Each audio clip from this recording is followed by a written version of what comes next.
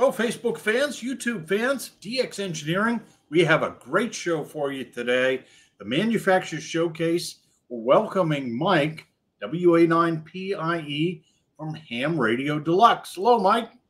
How are you doing today, Tim? Doing great. Mike, lots of great things going on at Ham Radio Deluxe. Why don't you tell us all about it?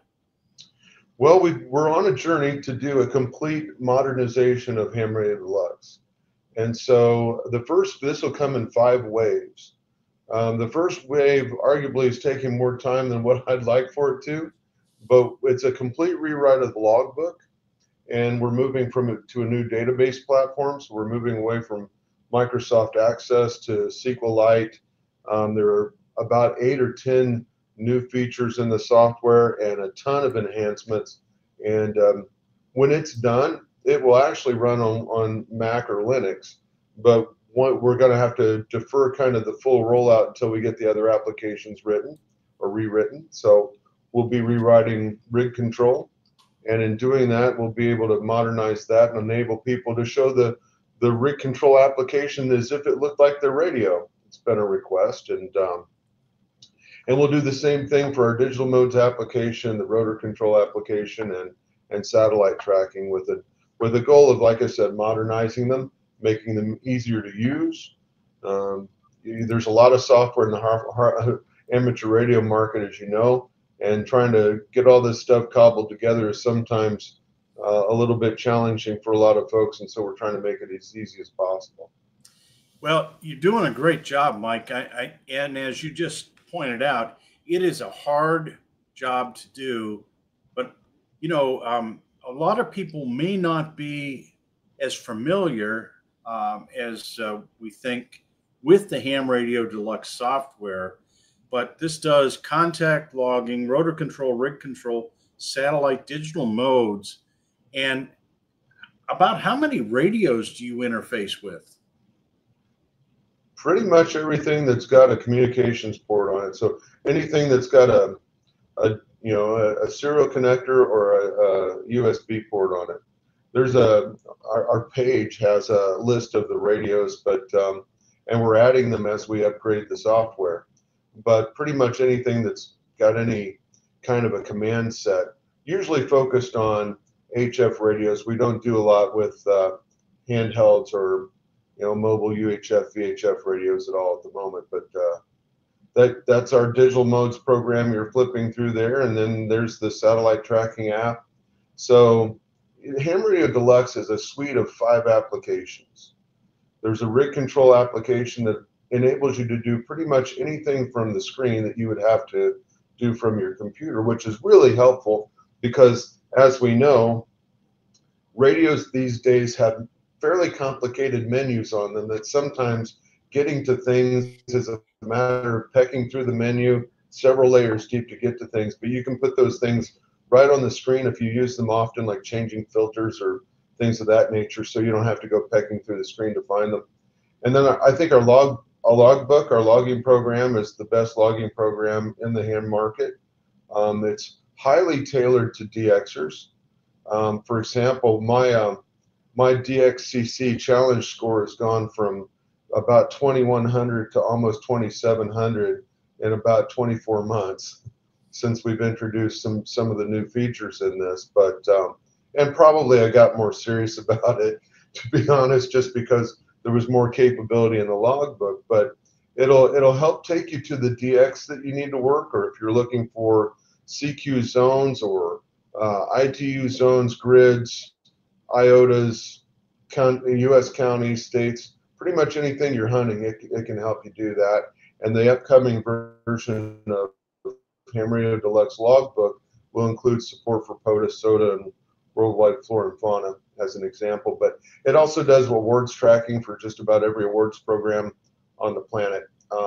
Includes DX Cluster, a new feature we call HRD Alert, which takes the decodes out of your FT8 or WSJTX program and populates them in a view that shows you what you need to work.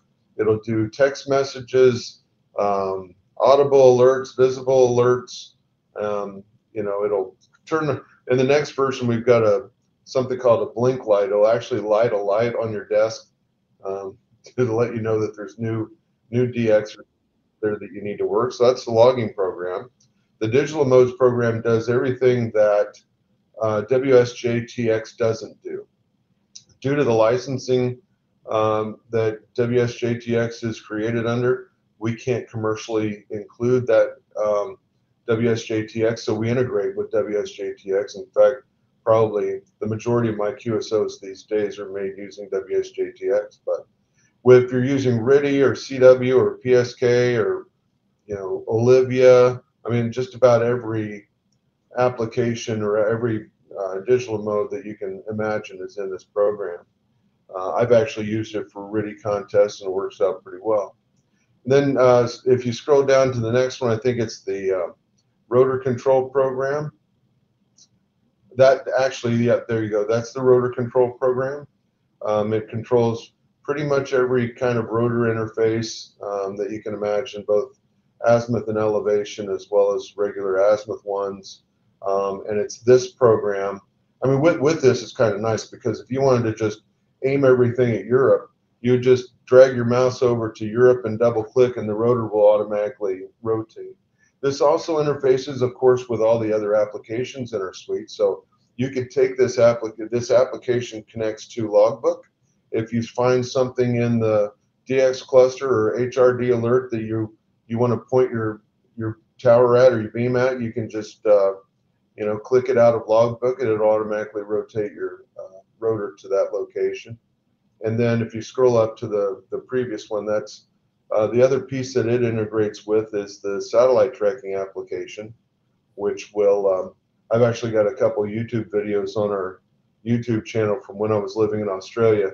It's a lot of fun because when you're the DX, people start calling you, but it'll track pretty much every, we'll track every satellite known to ham radio, as well as a number of others. It'll control your radio for Doppler shift. It'll control your rotor for azimuth and elevation. So it makes the whole thing a lot easier than you might think. I've been a ham since 1974. I think you've got me beat by 2 years if I remember correct, Tim. But I've been a ham since 1974 and always thought doing satellites was too hard. And then just a few years ago when I started working on this, it's just unbelievably easy and a lot of fun. Well, there's so much going on in this package, Mike. I mean, you talk about, all the support for all the radios. Then you've got peripheral support for rotators, etc., taking care of the satellites. And you talk about used by more than 40,000 hams in 130 countries. Let's talk about support. Let's talk about either on Groups.io or actual customer service support within HRD. Yeah. So we have, and if you want, Tim, you can go to support.hamradiodeluxe.com if you want to go to that website. But we've got a support page, which is the primary interaction with my staff. And we have a support technician in Europe. His name's Ferry PD9FVR. And we've got a support technician in Florida. That's Kevin KC7FPF. And it's either FPF or PFP. My dyslexia is getting to me at the moment. But they're available, over a broad period of time, right? Because in Europe, he's up, 5 hours before the East Coast. And then I'm usually involved and awake until fairly late. So, we tell people that our support hours are from, 8 to 5 or 6 every day. But honestly, we're supporting people, a lot earlier than that, and also on weekends. So that's one of the benefits really to buying our software, is that you not only get great software, but we're there to help you if you have any questions. And frankly, the majority of the time we're helping people, it's not necessarily helping them with the software. We're helping them with configuring their radios or, the rotor interface or something like that that's not directly related to the software, but they want to use the software with the radio, so we're helping them configure the baud rate in the radio or, and things like that. So Really helpful group of people. We get a lot of compliments for their help. Well, that is great. I mean, that something that is complicated and sophisticated. Let's call it what it is, because it is a very complex program. It does need great support.